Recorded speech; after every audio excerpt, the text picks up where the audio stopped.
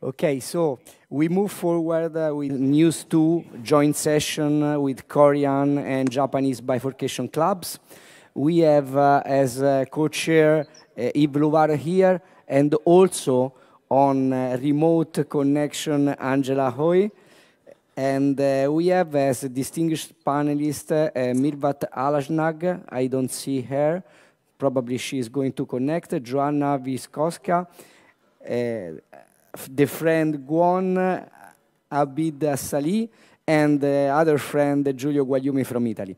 So the first presentation will be by Yoshi Murasato, a very active bifurcation researcher, and it will be on feasibility and efficacy of the ultra-short side branch dedicated balloon in coronary bifurcation stenting. Person, thank you for invitation to EBC 2021. I'm Yoshi Murasato from Kyushu Medical Center in Japan. My topic is the feasibility and efficacy of the ultra-short side branch dedicated balloon in coronary bifurcation stenting. It is my disclosure slide. POT and side branch dilation has been reported its superiority over final kissing balloon inflation in terms of less overstretch like overshape, less stent obstruction in the side branch ostium, and less malapposition in the bench testing. However, the side branch dilation with the long balloon has a risk of stent deformation indicated in this slide. So we propose using a short balloon, ultra short balloon, for the dedicated for the side branch, glider balloon. We usually use the 4 mm length balloon. This is unique for the side branch dilation. And this balloon has a truckable for the reorientation of the tip of wave from the obstacle, optimal side branch ostium expansion without damaging this side branch, and minimize the member stent deformation. This is a bench testing to compare the conventional side branch dilation by a long balloon and that by a short balloon. In the conventional side branch dilation, guide wire deviation to the inner side at the side branch ostium is maintained during balloon inflation, and stent deformation in the opposite side of the side branch is likely to occur due to balloon straightening. Side branch dissection and stent malapposition at the cardinal side are also likely to occur. On the contrary, side branch dilation with a short balloon could correct the guide wire deviation and provide optimal side branch osseous size dilation with less stent deformation and side branch injury. This is a test for overdilation of the balloon dilated at 14 atmosphere in the hard stentic region. Either 4 or 6 mm balloon did not show the dilation over the compliance curve, while overdilation, so-called dog form phenomenon, occurred in the long balloon. It suggests short balloon is superior to long balloon for sufficient side branch ostial expansion and less injury. Recently, our study concerning the side branch dedicated ultra-short balloon, glider balloon, has been published in the Euro Intervention. This is a single-center prospective observational study.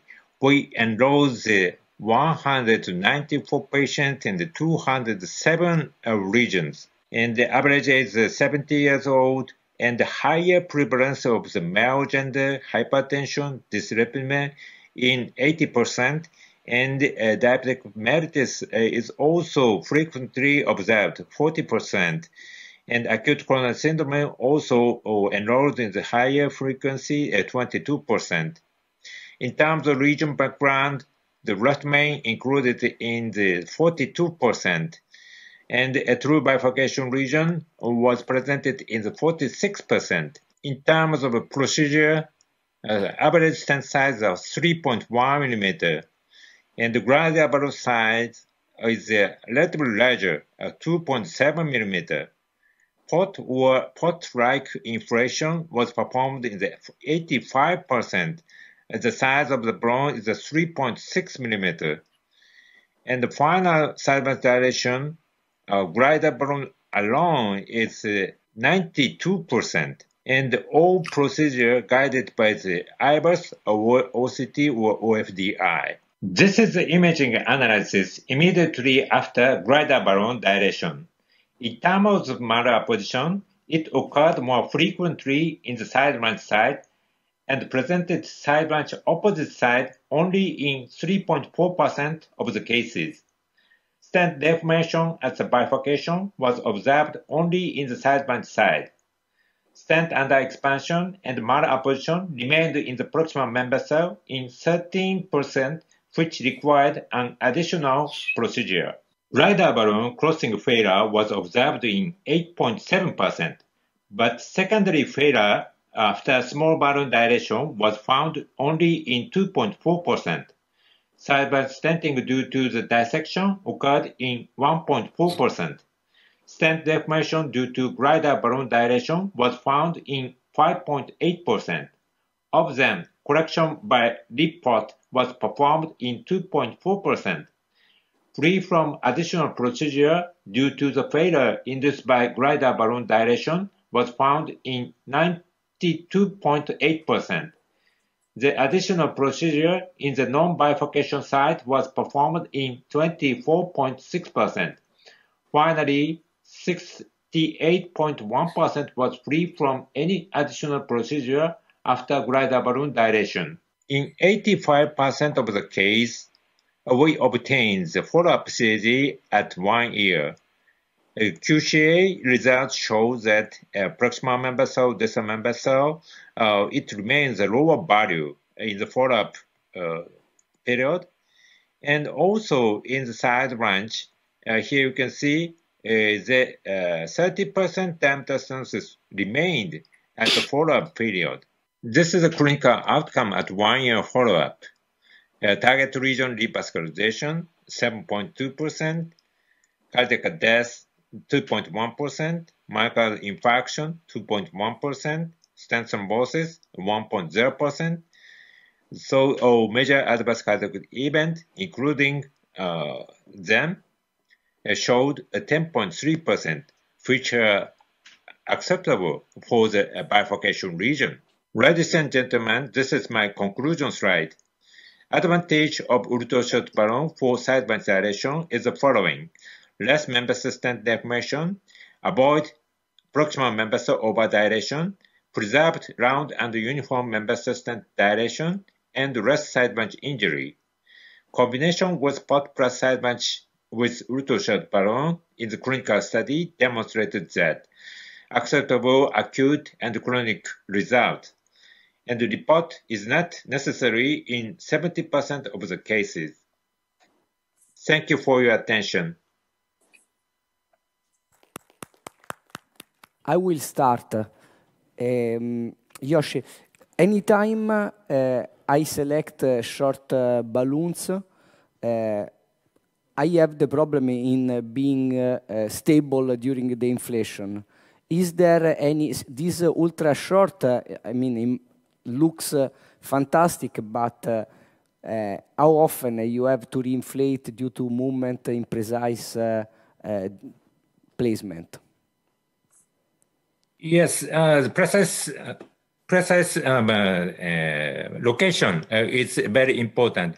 So this balloon has one marker. So the marker should be located the rim of the stent, the side branch, that means the side branch ostium.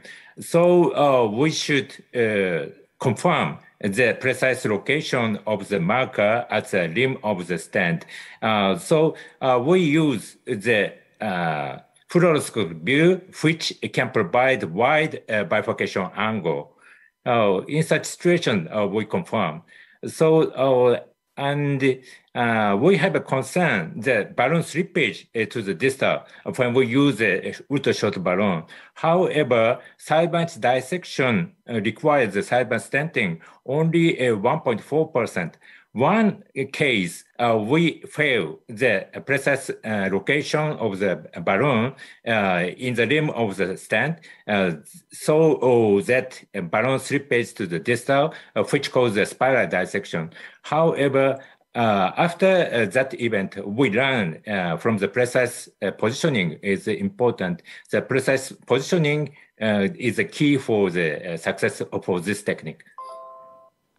Can you describe the balloon? Which kind of balloon is that? What is the length and what is the size of the balloon?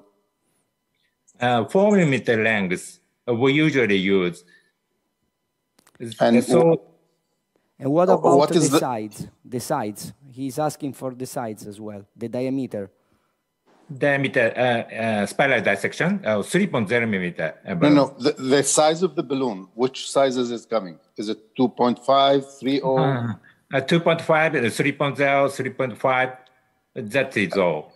And how you select? And why you cannot use? Just a second. Why you cannot use a regular balloon? Short. Let's say a Pantera 3.6. It can use the subsidized with glider balloon. So 6 millimeter balloon has a 2 marker. So proximal marker should be located at the side branch ostium. Our colleague, Dr. Kume, proposed recently proximal balloon edge dilation method. So another key point for this technique is proximal side of the balloon not to touch the side branch opposite side.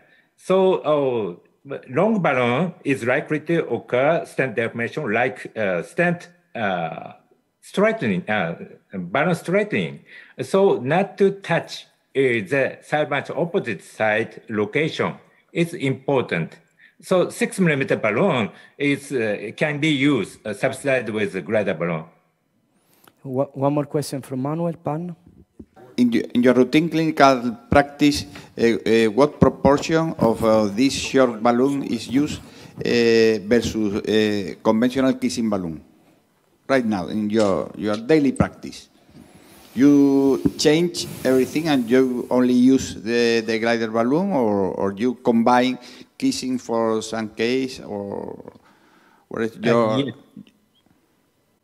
Thank you for good question. In my practice, 70% of the case, we switch this technique, POT plus side branch dilation with ultrashort balloon. 30% of the case, we still use kissing balloon inflation because side branch region, significant side branch region, or narrow angled bifurcation, we still use final kissing balloon inflation in such region, because in such region, cardinal shift is likely to occur after side branch dilation. In such case, we use the final kissing balloon inflation. Dr. Gwon? Yeah, actually, this technique was tested in our live bench test in the Korean Bifurcation Club last week, and we found that the beauty of this technique is we can finalize without the final kissing ballooning. But actually, in the bench test, we found that your ultra-short ballooning with part, final part, and compared with just conventional technique with the final kissing ballooning, the result looks similar. So do you have any evidence that your technique is better than the conventional final kissing ballooning? Yes, the next speaker Dr. Watanabe presented the randomized trial POT plus side branch dilation and the conventional kissing balloon inflation. So the result is similar. However, there is no advantage because the POT balloon location is important, another key for the clinical study. And so for the bench testing, we can locate the precise position of the POT balloon.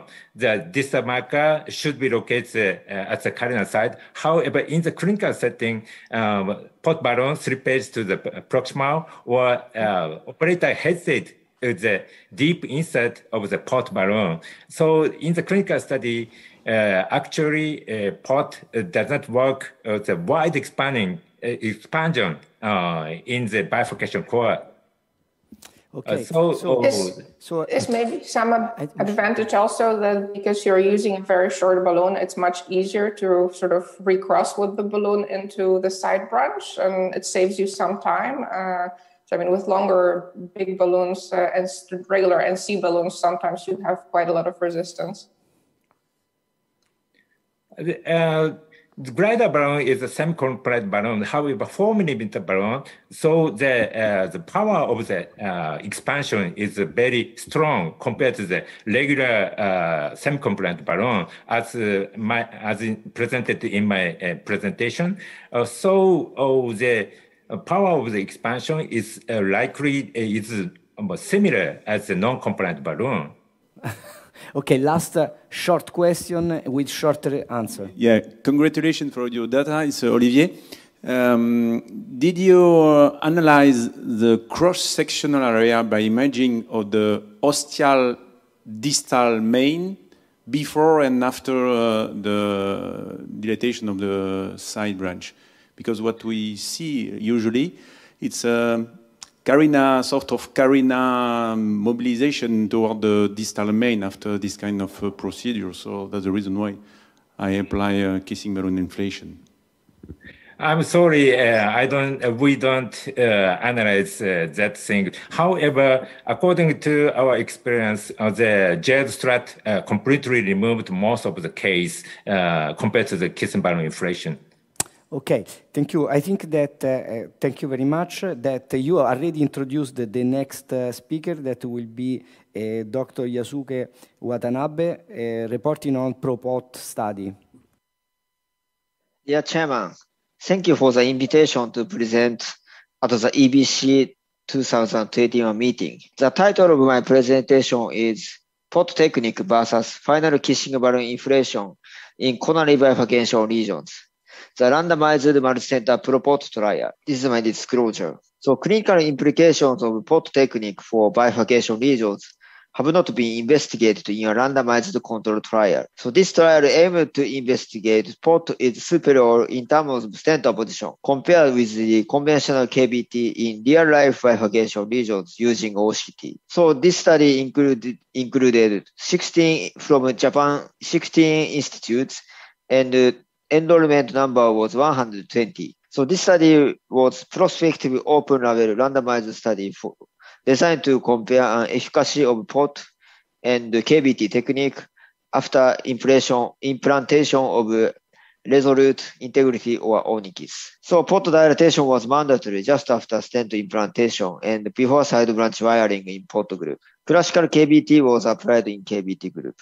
So this slide shows inclusion criteria and also shows exclusion criteria. So additional treatment, including report or additional KBT, was allowed after procedure compression for cases with stent malposition over 400 micrometers from the vessel wall in any part of the stent. Which additional treatment, report or additional KBT would be chosen were operator's discretion. So primary endpoint of this study was rate of malapposed strut post-procedure assessed by OCT. So for OCT analysis, we divided stent part, 5 parts, stent proximal edge, in-stent proximal, quads proximal edge, and bifurcation core, and quads distal edge. So we assessed malapposed strut rate and rate of gel strut in each segment. So this slide shows study steps. So after enrollment, we divided patients into 2 groups with randomization.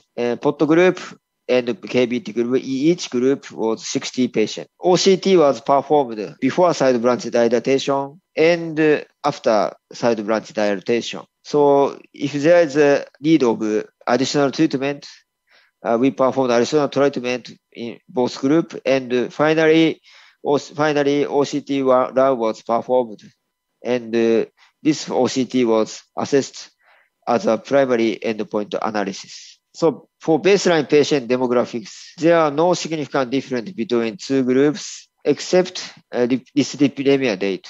And as you can see, for baseline lesion demographics, so left main disease were low in both groups, and 1.7% of KBT group, and 3.5% in POT group. And the target vessel were mainly left anterior descending artery, and 70% in each group.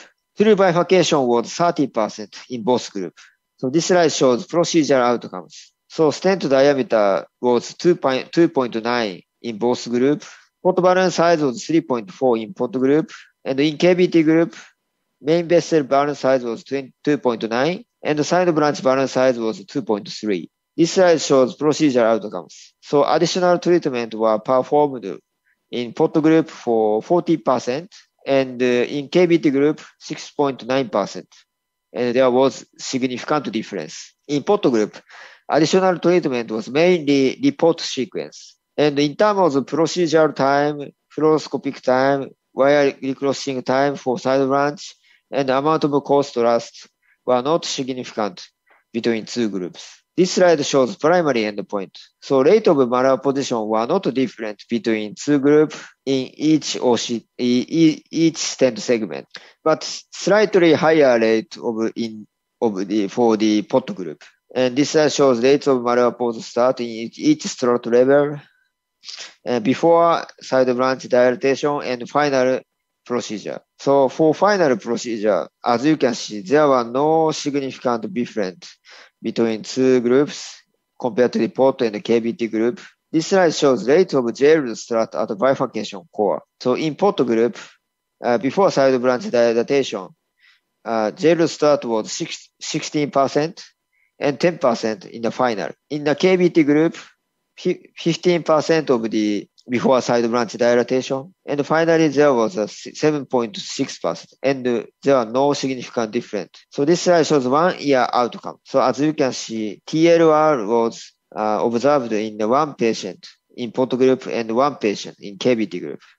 So in summary, so malposed strut rates around the bifurcation were not significantly different between pot and KBT groups. Gel strut rates at the side branch ostium before side branch treatment or at final OCT did not differ between the groups. No significant difference in stent area, stent eccentric index, dissection rate, procedure time, fluoroscopic time, side branch wire crossing time, and amount of contrast were observed between groups. 1 year clinical outcomes were excellent in both groups. So possible reasons for why there were no significant difference and non-superiority pot followed by side branch dilatation over conventional KBT include the pot balloon might not have been correctly placed, and the visualization of the axial part of the carina by angiography was not correct, and the KBT balloon size was large enough to effectively reduce malposition at the proximal main vessel and bifurcation core. So target lesions are mainly located in the LAD, and the left main lesions are accounted for only very few patients, so which may not reflect a certain benefit derived from pot in bifurcation with large vessel tapering. So in conclusion, in this randomized study, regarding treatment following crossover stenting in coronary bifurcation lesions, pot followed by side branch dilatation did not show any advantages over conventional KBT in terms of stent at position or procedural convenience. However, the excellent midterm clinical outcomes were observed in both strategies. Further trials are required to confirm the long-term clinical benefit of pot for bifurcation lesions. Thank you for hearing. So thank you very much. Okay, so first I was saying that it is expected to have discussion about this trial. So Dr. Gwon is starting. Thank you. Give me a chance to first discussion. So I think I have 3 suggestions for the design of the study actually. So inclusion criteria should be limited to bifurcation lesion with a large side branch, at least larger than 2.5 or 2.3 at least, which comes with a larger discrepancy of sizes between proximal and distal main vessels. So you selected the 2.0, the discrepancy is not so large, so you cannot show the benefit of a part in this study. And second is that the primary endpoint, I think the stent expansion is better endpoint than the standard position because it's more clinically relevant. You can analyze the data again. So, and actually, if I understand correctly, your design is too complex. So if you measure the perform the OCT just after POT, just after KBT, without any further examination, the further procedure, it will be clear to compare KBT and OCT at KBT and POT. Yeah.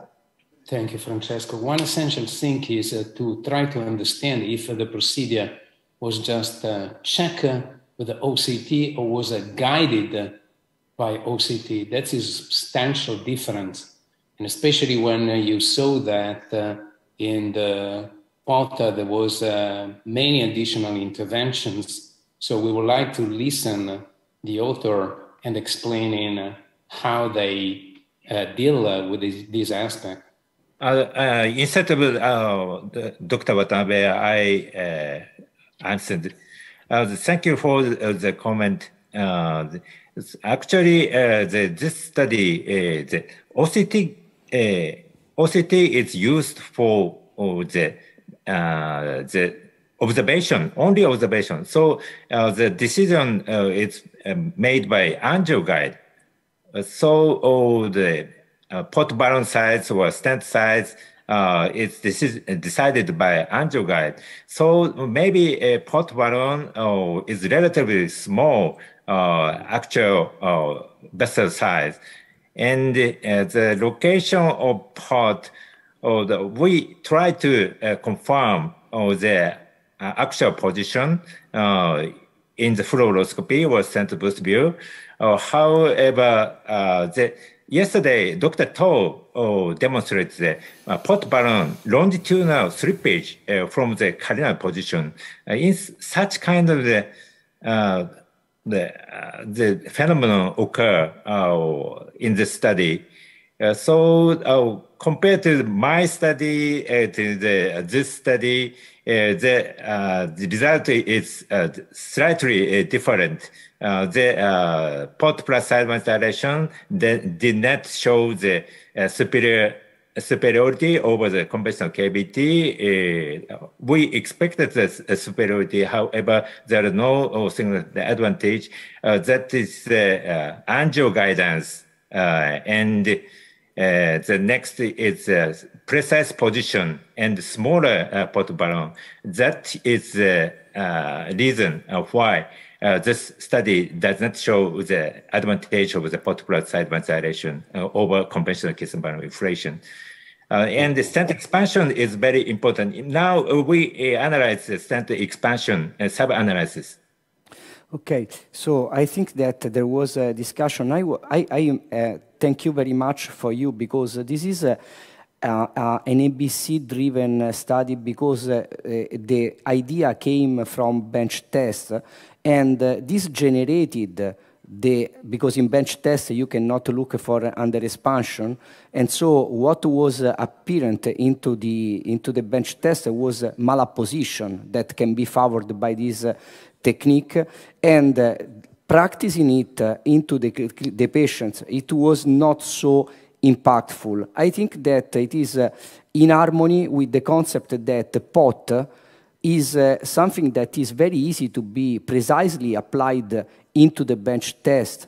But when you go into the patients, you are afraid to go too deep with the position. This jeopardizes a little bit the possibility to reach the perfect position.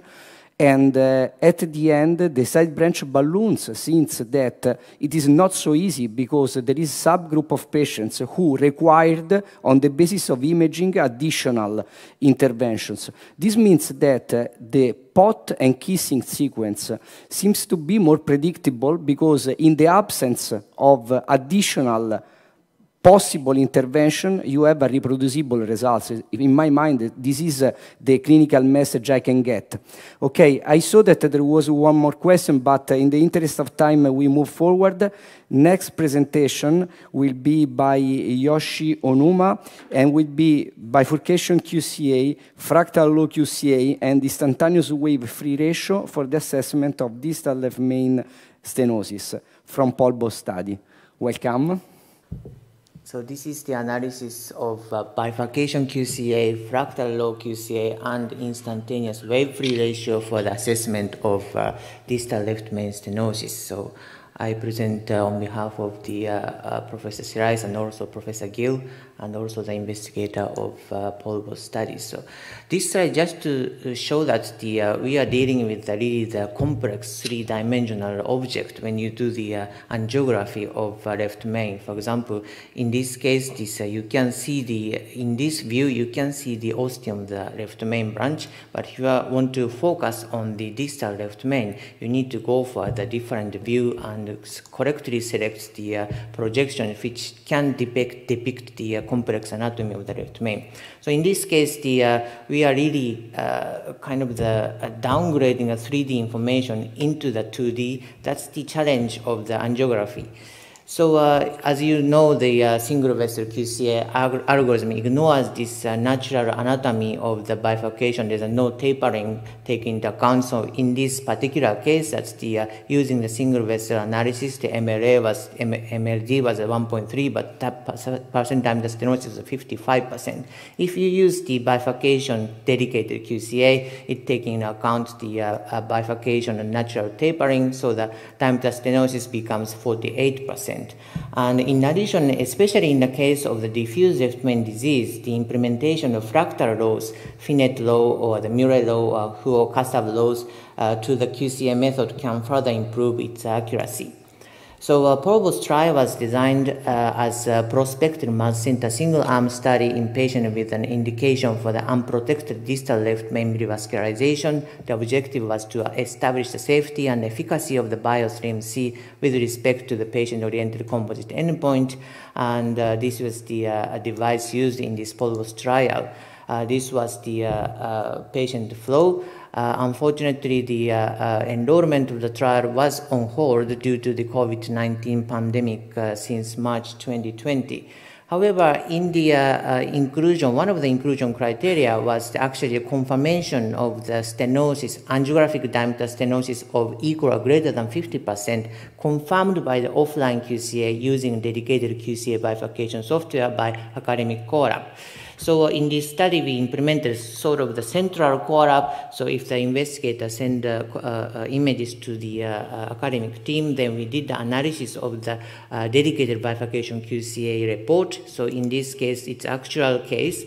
So you see the diameter stenosis was 51%, left main difference vessel diameter was 3 millimeter. However, if you look at the main branch and side branch, the reference vessel diameter is actually larger than left main difference diameter, 3.25 for the LAD and 3.15 for the circumflex. So we use also the Finette law equation. So we provide also the reference vessel diameter according to the Finette law, which is 4.33, and the diameter stenosis according to the Finette law in this case was 66%.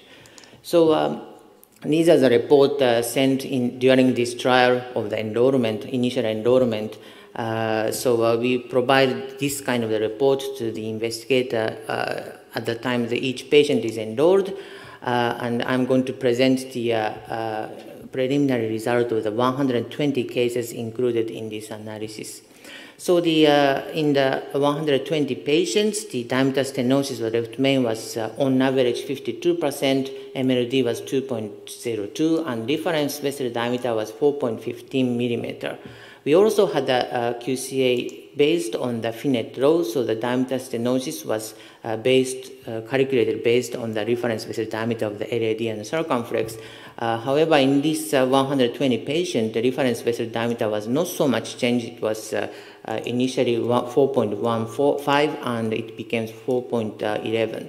percent diameter stenosis was not so different, probably because of the fact that the inclusion was the distal left main, so there was some healthy vessel remaining in the proximal or the ostial lesion of the left main. So if you look at the highest diameter stenosis, the location of the highest diameter stenosis was mainly in the left main, 72 cases, followed by the 42 cases where the location of the highest diameter stenosis was in LAD, and in 6 cases the highest diameter stenosis was in circumflex. On average, percent diameter stenosis was 60%. So this is a distribution of the Medina classification defined by the dedicated Bifurcation QCA. You can see that majority of the cases, 52% of the cases, has the Medina classification of 100, followed by the 010, 23%, and 110, 16%. So if you look at the concordance or discordance of the visual assessment of the Medina by investigator versus the QCA-based Medina classification, you can see that the agreement was only achieved in 65%. For example, if you look at the 111 lesion by visual assessment, there was 9 cases the investigator said that it is a 111 lesion, but if you use the QCA, only 1 case fulfill this criteria of the 111. So basically, most of the case, the visual assessment is overestimating the Medina classification. This is the comparison between the QCA and the functional assessment. In this trial, the IFR was used systematically to look into the significance of the left main stenosis, either toward the LAD or the circumflex. You can see that the on average IFR is very low in LAD 0.80 and the circumflex 0.88. If you look at the agreement between the Bifurcation QCA, we use the cutoff of 50% versus the IFR 0.89. The agreement was 86.7%. If we use the Bifurcation QCA. If we use the FINET, the agreement was slightly lower 76% in this population. AUC was 0.60 and 0.59 respectively. So this was just descriptive analysis of the QCA. What would be the next step? So we would like to also look into the assessment of the physiological pressure drop based on the QCA. So we will try to calculate the QFR in the both branches, and we will use some dedicated method to calculate the QFR in the circumflex. We are also collaborating with Professor Tu, who will be also the speaker later today. He has this mu QFR software, which is based on a single angiographic view, and initial publication showed that quite good accuracy. So we apply this method just to see that how the software looks like, and we will also do some validation in this cohort. So as a conclusion, in a single-arm clinical study of the distal left main, the angiographic eligibility was confirmed by central offline Bifurcation QCA. And in this preliminary analysis, the agreement of the Medina classification between visual assessment versus Bifurcation QCA was only 65%. So I think QCA is very important to make a good clinical decision of indication of treatment. Also, the diagnostic performance of Bifurcation QCA in predicting a positive IFR was moderate with the QCA. Further investigation is ongoing to assess diagnostic performance of angiography-based functional analysis in left main. Thank you for attention. Thank you very much. We have observed in the past with a randomized trial from, for example, the Nordic, a deviation between the intention for including patient and what was really included. For example, Nordic 4 was supposed to treat bifurcation lesion with a side branch of at least 275, and in fact it was less than 2.5. So this centralized validation for including the patient is something new. Can you describe for the audience what kind of organization you have to do this? So in this trial, actually we did central core-lab analysis. So when the patient had informed consent for the sending angiography to the core-lab, Then we received the angiographic materials, and then with the Bifurcation QCA software, we did the analysis and sent back the result to the investigator. And I must say that the turnover time for that analysis was quite quick because it was simple QCA, and it took approximately, I think, 43 minutes in median duration. And we provide also the reference vessel diameter of the Finet, difference vessel diameter according to the QCA software, so that the operator can plan the procedure a little bit more precisely rather than the visual assessment. So, may I see the panelists as well? Can I have Angela, okay. Hi, thanks. That was a lovely presentation. I mean, certainly we were all brought up to understand that angiography is not particularly useful at determining significance of left main stenosis. So I think this software potentially is a forward step.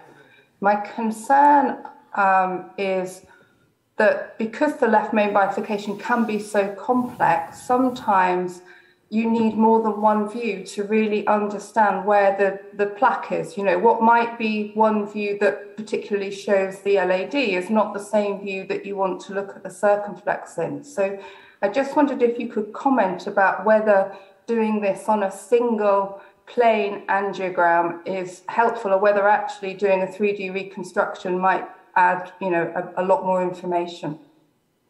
I think I totally agree with you, and that's why I showed some CT images in the beginning, because it's really the complex 3D structure, and we have to look it into the 2D plane. So that's always difficult, and you're right, especially if there's a stenosis in the ostium of the left main, you need to have a different view. The only thing in this trial is it's only the left main, distal left main disease. So most of the case, majority of the case doesn't have a ostial lesion, but I must say that sometimes it's challenging to see the lesion only in one view, and I think yeah, ideally the 3D reconstruction either based on angiography or CT might be increase the accuracy of this detection of stenosis. Yes. Yeah, I think a good reading for Angela is the paper of Niccolo Piazza, which has converted systematically what is seen on the multi-slice CT scan from 3D to 2D. Some of these optimal projection are not achievable. I mean, so it is scatter plot you could see, but in general, it's very useful to work on the multi-slice CT scan to say tomorrow I will go in that projection because the projection with the maximal angle, that's point number one, no overlap of the ostium of LAD circumflex, and potentially less foreshortening, because you can judge that too. So I think it's, we discussed that on day one, that the planning based on multi-slice CT scan, I think that's something which is coming very strongly. How far are we then from having the QFR so automated that we can actually do this online in the cath lab and then make the decision not within 34 minutes that it takes to send this back to the core lab, but to do it online during the procedure, and also check the stenting result at the end also with QFR, bifurcation QFR? I think, yeah, you're right. I think you can do, of course, you can do the online, and yeah, I think if you have staff to do the QCA or QFR during the procedure, that would be, I think, optimal, and also check the result. As you said, that is probably very important to achieve the final QFR of greater than 0.91, and that could be done only during the procedure. So, okay, thank you very much. We move forward. Very last question, short. One short question. Has anybody tried to use rotational angiography with the QFR software? Rotational angiography on top. No, I have never heard about the rotational angiography during the acquisition of the QFR. So, yeah, I'm not aware of any. Okay, so next speaker will be Abdelhakim Alali. Impact of lesion preparation technique on side branch compromise in calcified coronary bifurcations. Dear Chairman, thank you for the invitation to present at the Euro Bifurcation Club 2021. The title of my presentation is Impact of Lesion Preparation Technique on Side Branch Compromise in Calcified Coronary Bifurcations. This is a subgroup analysis of the PREPARE-CALC trial. The PREPARE-CALC trial was a randomized trial in which 200 patients with severe calcified coronary lesions were randomized 1-to-1 to either strategy of scoring cutting balloon or rotational atherectomy, followed by implantation of the sirolimus eluting stent. As you can see, the primary endpoint of the trial was strategy success and was significantly higher in the group of patients treated with rotational atherectomy. In the main trial, we observed a trend towards more compromised side branch at the end of the procedure in the group of patients treated with scoring cutting balloon. But that was a per protocol analysis, and side branch compromise was not clearly defined in the protocol of the main trial. So we decided to focus on this group of patients. This was a post hoc as-treated analysis of lesions located at bifurcation segment. So patients in those crossover from scoring cutting balloon to rotational atherectomy was done were included in the rotational atherectomy group. 2 interventional cardiologists, none included in the main trial, reviewed all coronary angiograms and index procedures to collect more details concerning the anatomy of the bifurcation, the steps of the PCI, and the angiographic region result at the bifurcation. And the primary endpoint of this analysis was compromised side branch and was defined as any significant stenosis of more than 70%, any dissection of the side branch, or final TME lower than 3. Here is the study flow chart. As you can see, from the 278 lesions included in the trial, 14 lesions were crossover from rotational atherectomy, from scoring cutting balloon to rotational atherectomy in the bifurcation group. And finally, the scoring cutting balloon group included 47 lesions in 43 patients, and the rotablation group were 68 lesions in 61 patients.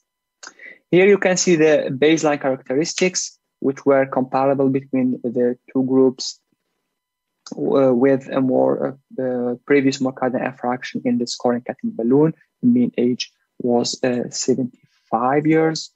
And the angiographic characteristics were also balanced within the groups, and lesions were mainly located in the left anterior descending artery, and the true bifurcation was the case in 49% in scoring cutting balloon versus 43% in rotational atherectomy group. Concerning procedural characteristics, we observed more implanted stents per lesions in the scoring cutting balloon group. Other procedural characteristics were comparable.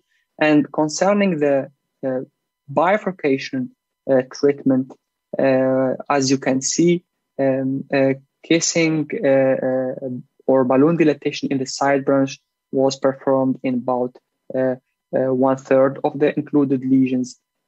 We performed mainly 1 stent technique, and the most used 2 stent technique was keloid stenting. Concerning the primary endpoint of this analysis, compromised side branch at the end of the procedure were significantly higher in the scoring cutting balloon with 31.9 compared to rotational atherectomy group with 7.4%. And that was mainly due to higher rate of significant stenosis at the end of the procedure. In polyprocedural complications, we observed a higher rate of large dissection in the scoring cutting balloon group compared to rotational atherectomy. And when we observe the biomarkers in patients with compromised side branch versus no compromised side branch, we observe a higher periprocedural elevation of the cardiac biomarkers in patients with compromised side branch. This study has some limitations. That was a post hoc analysis, included about 1/2 of the patients included in the main trial. The study was not powered for the detected difference, so the results should be considered hypothesis generating. And concerning the number of 3 bifurcation lesions, lesion preparation with scoring cutting balloon or rotational atherectomy in the side branch was performed in a very limited number of lesions. In the conclusion, we will say that in severely calcified coronary bifurcation lesions, we observe significantly higher rate of compromised side branch in the group of patients treated with a scoring cutting balloon compared to rotational atherectomy. Side branch compromise was associated with more extensive periprocedural myocardial injury. So in calcified bifurcation lesions, an upfront rotation atherectomy with its debulking effect could optimize the result in the side branch. And thank you very much for your attention. Okay, thank you. We have the pleasure to have Dr. Allali with us. I think that is very important data you reported, because calcific lesions are a very important topic. We have first question from Dr. Assali. Yes, thank you for the presentation. Which scoring balloon did you use in the study? Because we know that some of the scoring balloons are very bulky, and maybe this is the reason. Let's say angioscalp is not the easy balloon to use. And I imagine that if you push the angioscalp in the side branch, you may compromise the side branch. So which scoring balloon did you use? Patients were treated with either scoring or cutting balloon. In the prepared calc trial, we used more scoring balloon than cutting balloon, and we used both angioscalp and Scoreflex. And angioscalp was used more than than Scoreflex. And the pre-dilatation was mainly performed in the main branch, not in the side branch. In very, very limited number of patients, the scoring balloon was used in the side branch. So this is very Did you see any difference between the 2 scoring balloons? Sorry? Did you see any difference of the outcome between the 2 scoring balloons you used? We didn't analyze it. We didn't analyze this point. Dr. Gwon? Yeah. Can you, very nice studies. Can you tell me the bore to artery ratio? I'd like to know how much debulking is needed to prevent the side branch compromise. And also when the bore to artery ratio is higher, is there any possibility to a high probability of to prevent the side branch occlusion? The bore to artery ratio was about 0.52 in the trial. Yeah. Did you expect it more or less according to the results, Dr. Gwon? I mean, the maybe 1.5 or at most 1.75 bore is used for debulking. I expect. And when the vessel size is large, the bore to artery ratio is smaller. And I like to know, in the 4 millimeter vessel, you use a 1.5 millimeter bore. Is it still effective to prevent the side branch occlusion? Sorry, I didn't get your question. No, it was a in comment. the very large main vessel, and the very low bore to artery ratio, because we can use a 1.5, 1.75 millimeter bore. Still, is it effective to prevent the side branch compromise? So, small bore in large vessel, is it effective? May be effective. We think that the lower rate of compromised side branch in the rotational atherectomy group is, we discussed this point, could be due to 2 points. First, the debulking effect. So you have less less plaque burden in that bifurcation. And secondly, in the cutting balloon group, we observed more dissection, and maybe this dissection went to the ostium of the side branch and caused more compromise in the side branch. And in our center, is it not rare? I think each interventional cardiologist has been in this situation, that sometimes to access to a difficult side branch in a complex calcified lesion, we do some debulking to make this ostium free and to access to the side branch, and could be also an explanation. We have Manuel Pan. Did you protect the side branch with a guide wire in the group of scoring cutting balloon? Yes, in 70% of cases. Yeah. In the rotablation, I suppose, no? No. No. Okay. Yeah. Okay. So, other question here? Dr. Assali, yes, it's your. Okay. Yeah, I think that in these days, once we have the shock wave, it will be very nice to make a study and to see if using the shock wave in the bifurcation calcified lesion will be better than the rotablation, because it's much more easier to do that. So I think a study comparing rotablation with shock wave will be very nice in this kind of patients. For sure. We have now this new tool and it will be interesting. Actually, there is in plan to perform a study with IVL in the side branches, a kind of optimal lesion preparation. So we have to wait for the study results. However, here it was concentrated in the main vessel. It is important to come back to this concept. This was a lesion preparation in the main vessel mainly. Okay. Francesco, should I make Giulio, a point? Giulio. Okay, and the point is that despite the fact that angio is a little bit more reliable when we are talking about severe calcification, I think in severe calcified lesion, the role of imaging is essential for decision making. The European Association of Percutaneous Intervention is finishing documents highlighting how much is important to guide the procedure based upon the fact, calcium distribution and the length and the thickness. So I think that this study is very interesting, but should be at least replicated by using the right things. Yeah, I agree with you. Actually, in the Prepare Calc trial, we did OCT, also analysis. All patients received OCT, almost all patients, if possible, received OCT post and pre procedure, and the high calcified score was confirmed by the OCT analysis, and the core lab confirmed also the high degree of calcification in the angio. Was not included in this slides, but that have been confirmed. So it will be also interesting to see if there are differences in the expansion of the stent at the end of the procedure according to the different strategy of lesion preparation. So thank you very much for sharing. Welcome, I think that and thank was you for the invitation. Very nice study. And we move forward with Donald Catlip, anatomic and flow characteristics of LAD angiographic stenosis predisposing to MI.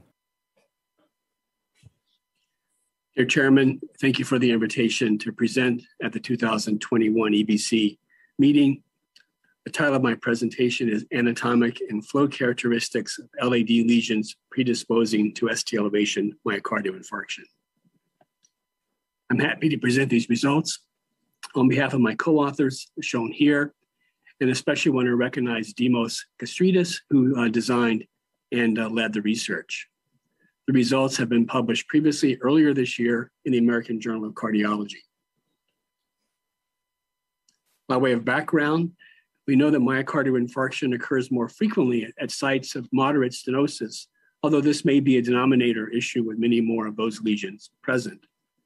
We also know that culprit lesions that progress to myocardial infarction are not uniformly distributed, but tend to cluster at specific anatomic regions. Our objective for this study was to test whether we could identify lesion, anatomic, and flow characteristics that would be associated with subsequent ST elevation myocardial infarction involving the left anterior descending coronary artery. We then hope to develop a lesion risk score to test for prediction of future risk. We began with paired angiograms from 90 subjects who presented with LAD STEMI and who had had an angiogram within the prior 6 to 12 months. Within the LAD, we identified corporate lesions as the site of eventual occlusion, and other lesions within the LAD were considered to be stable lesions.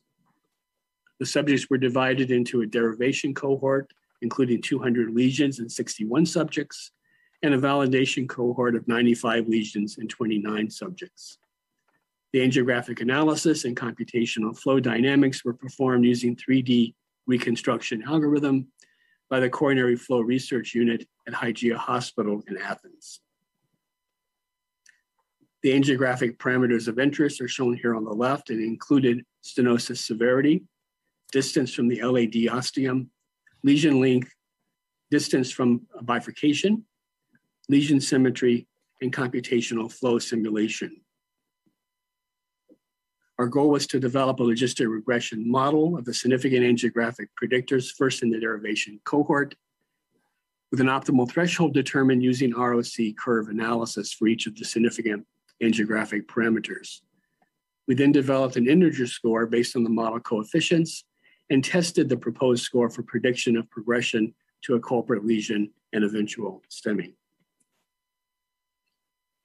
In terms of the baseline characteristics, not unexpected for a STEMI population, the patients were relatively young. They're mostly male. Only about 20% had diabetes at baseline. There's a rather high incidence of current smoking in 36% of the subjects. The time between the baseline angiogram and the eventual STEMI was about 7 months. And in addition to the culprit stenosis, there were approximately 2.3 other lesions in the LAD considered as stable lesions. There were significant differences between culprit stenosis and stable lesions. The culprit stenoses were more severely stenotic. They were much closer to the LAD ostium. They were slightly longer in length. Importantly, nearly 90% of the culprit lesions were in proximity to a bifurcation, in addition to those that were close to the LAD ostium. The lesions tended to be more symmetric, and they were slightly more angulated than the stable stenoses. To look at a couple of the most important parameters and look at the impact of stenosis and lesion location, over 70% of the culprit lesions at baseline were greater than 60% stenosed. And again, over 70% of the lesions were within 40 millimeters of the LAD origin. The results of the multivariable model are shown here. The most significant predictors were diameter stenosis, at least 55%, distance from the LAD origin, less than 50 millimeters, and proximity to a bifurcation. We found that a score greater than 10 was the optimal cutoff based on ROC curve analysis, and the results were confirmed in a validation cohort. As shown here on the left, the area under the curve, both for the derivation and the validation cohorts, was greater than 0.9. And if we look at lesion score as a predictor of eventual culprit stenosis, there's an exponential relationship with higher score, a much better predictor of eventual culprit progression.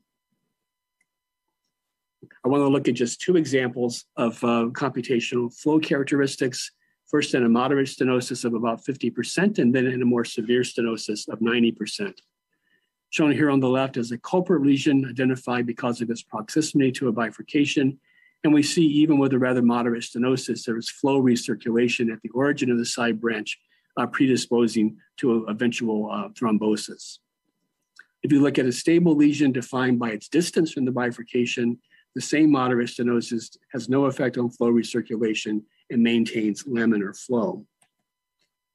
If we look at the more severe 90% stenosis, again in the culprit lesion, proximal now to a bifurcation, we see flow recirculation both in the side branch as well as the main vessel, again predisposing to a subsequent state for thrombosis.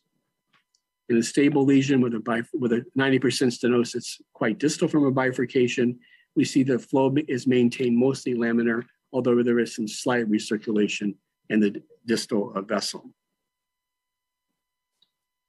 So in conclusion, baseline angiographic parameters of stenosis severity, distance from the LAD origin, and proximity to a bifurcation are significant predictors of subsequent LAD STEMI.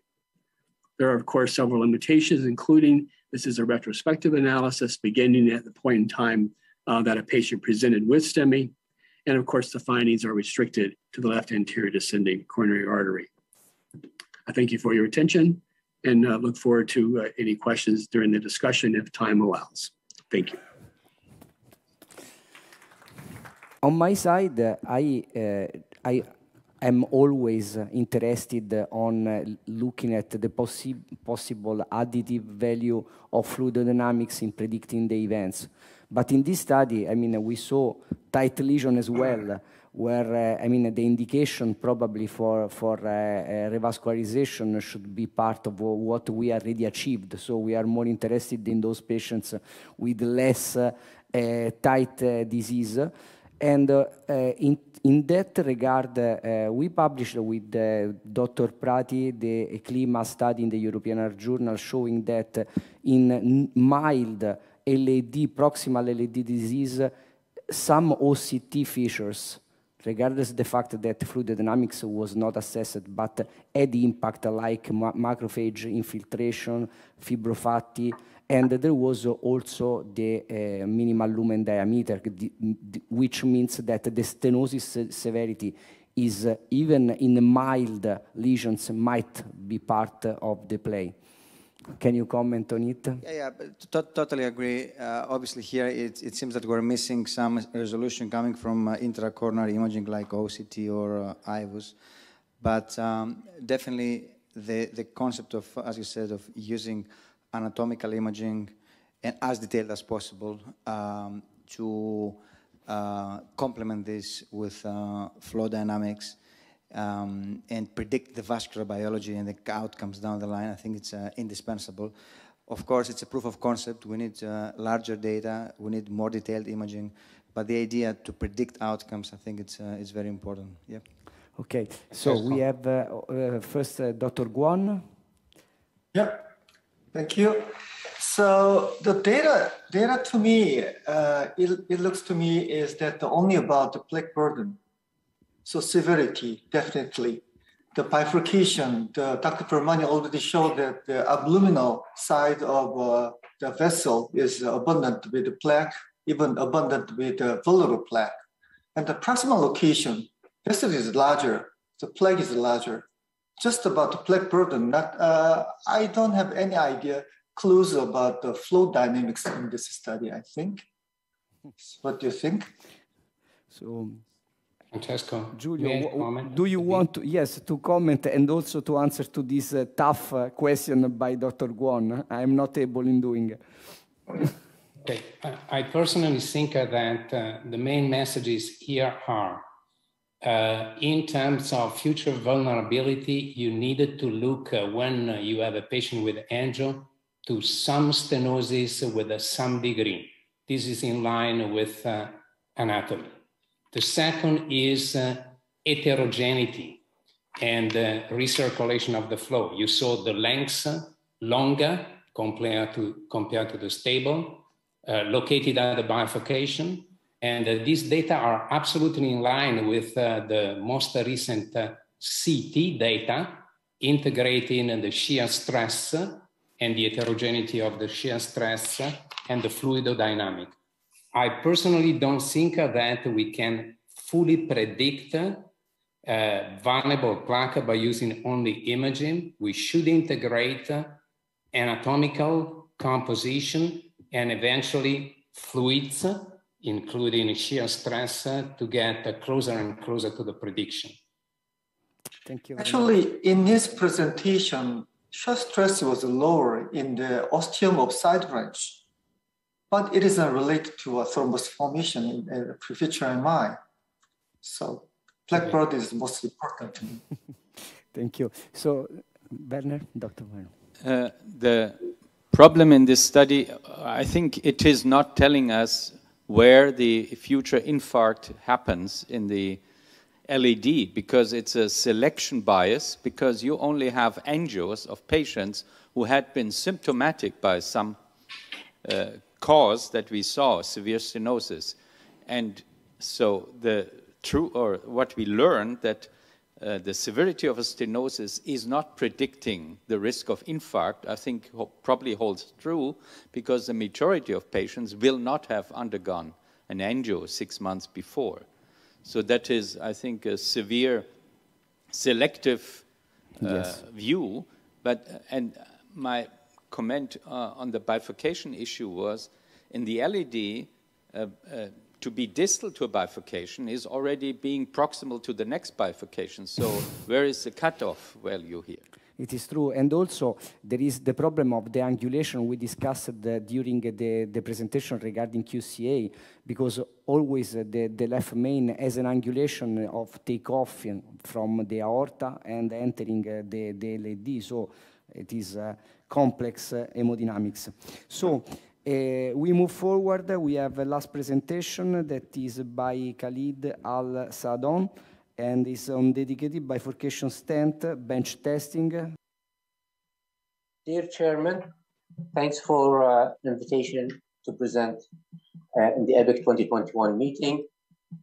My presentation is dedicated bifurcated stent bench testing. My name is Khalid Al-Saadon. As you see, bifurcated silicone model was used, 2 wires technique is used, and then you're going to see a bifurcated balloon will be advanced with a stent to go to the main branch. And then I will inflate the balloon at first at 6 atmosphere. I'm going to show you the inflation as it started. It will open up the stent, the main branch, and then there is a recoil. There is not a good opening in the proximal part. Then I had to inflate again at 12 atmosphere, and as I deflate again, there is not good opening in the proximal. We'll need a high pressure balloon, preferably bifurcated, and we have to understand that the silicone has a high recoil. Here, before we brought the high pressure balloon, I show you that there was no jailing to the flow to the side branch, and you can see it to the profile, and also all the way when I show it at right angle. Now, this is the bifurcated high pressure balloon, as you can see, and behind it is the silicone model that I used. Now, advancing the bifurcated high pressure balloon, it was done with ease without any issues. Now, inflating using a yellow dye just to make it clearer for the balloon as it's inflated. And I inflate all the way to 16 atmosphere to open up the proximal part. And as I deflate, it recoil, indicating that the silicone has a high recoil effect. I inflate again, and as I inflate to rupture it, you can see soon the yellow dye in the other branch indicating rupture. Here is the stent to the side branch, and as I magnify to show the 2 arms in the design so they can fit in the main stent. Now, this is the difficulty facing advancing the side branch stent. As I advance, I notice that it will stuck into the strut of the main stent. Also, because of the design, there is too much metal, there is no flexibility in the stent that need to be redesigned. With all of that, I managed to push it all the way up. In the process of trying to have a better positioning, unfortunately, my balloon went down, and now I have to deploy it where it is. And as you can see, as I deployed, it opened up, but then when the balloon ruptured, it recoiled. That will need, again, a high pressure balloon, bifurcated, and I opened the stent, but again, it will recoil. Now, in summary, provisional or conditional stenting using bifurcated stent for main stent in a silicone model was successful. with a good alignment of the main stent opening to the side branch entry. For the two-stent technique, challenges was faced that will require modification of the side branch stent design in order to achieve flexibility and trackability through the curving angles. A high pressure dedicated bifurcated balloon is needed to optimize the results. A high recoil of the silicon model can affect the results of the bench testing. Thank you.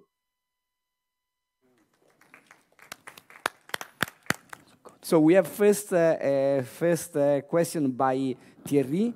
Yes, okay. Thank you very much for your presentation. One of the problems that we have seen in the bench with dedicated stents is wire bias, which is a frequent problem. Of course, in the bench you can solve the problem, but in the patient it's more difficult. So did you experience that in your bench testing? Yeah, actually it was, well, with the bench testing, it is easy because you see everything in front of your eyes. But my main problem was my bench testing actually was done in my kitchen, not in a lab. And so I'm limited with all of the better tools and better equipment. So the idea was that this test is just to test my prototype. This is my first prototype that we did. And if I may share something with you, this is my idea at the beginning to share how stent, if you have a hole in the main stent and have dedicated bifurcated balloon, then you can deploy it and you can avoid the kissing balloon. And then you bring the other stent that I showed. But this is the design, a hole in the main stent and the other side branch balloon. And this is a 90-degree angle. Now I'm doing the 30-degree angle stent main and side branch. So it was just testing the prototype. So it is too early for me to tell you how good it will be, but it was just an attempt. And I get these prototypes just a month from the EBIC, so they gave me the chance to show it.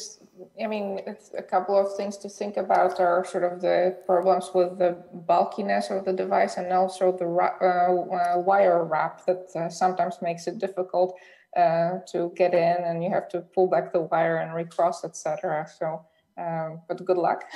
Thanks a lot. Thank you. Angela?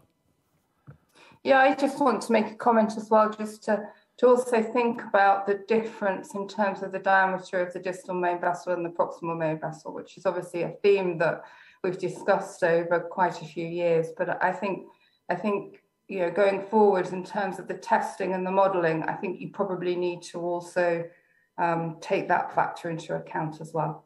Yeah, in 2016, I presented the first bifurcated balloon that fit the Finney law, in which my proximal is bigger, and then my distal tapered down, and my side branch is also tapered down. That fit the equation. So the sizes of the balloon will fit exactly the Finney law, and that's how we are making it. And then we trim the stent on it, and it will open up. So the idea of the bifurcated balloon, different sizes and different segments, will hopefully get rid of the kissing balloon and maybe replace the POT technique. But time will tell. This is just a vision, and I'm still early. I'm still in the R&D, so don't take me for my word. But hopefully I'll come back again and show more animal study in the future. Thank you. One more question? Yeah, very quickly. So do you, trying to make it more clinically relevant and to extrapolate to human, do you have a sense what human plaque material this silicon model is closer to? No, unfortunately, I don't. So I just choose the silicon model because you can see through. So, but no, and so I'm limited in that. That would be interesting to maybe investigate down the line, because it's good to know whether we're expanding this stent against like something which is like calcium-like, or fibrous-like. Definitely it's not lipid-like. But I think it would be very insightful for us to know how clinically relevant is the bench model, because this can generate more ideas and make it more relevant. Sure. And we learn, and again, I mean, in the refinement of devices, we learned a lot, and the fact that you are going stepwise testing and then refining before moving, it's important. So